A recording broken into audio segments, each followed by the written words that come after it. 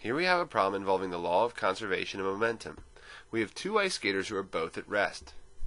So before they push the other person away, their net momentum is zero. The law of conservation of momentum states that the net momentum does not change without the presence of an outside force. Since there is no friction, the total momentum of the system must be zero when the skaters start moving. They each have unique velocities when they move away from each other because they are different masses.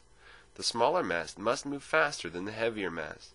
We know the value for the small mass is 1.5 meters per second, so the heavier mass will have a velocity less than this in the opposite direction. The momentum for each mass is a product of their mass times their velocity. Now we will use the law of conservation of momentum to solve for our unknown velocity. The sum of the momentums before the motion has to equal the sum of the momentums after the motion. Here are the variables that we are given. The sum of the momentums are found by adding together the individual momentums before and after the collision.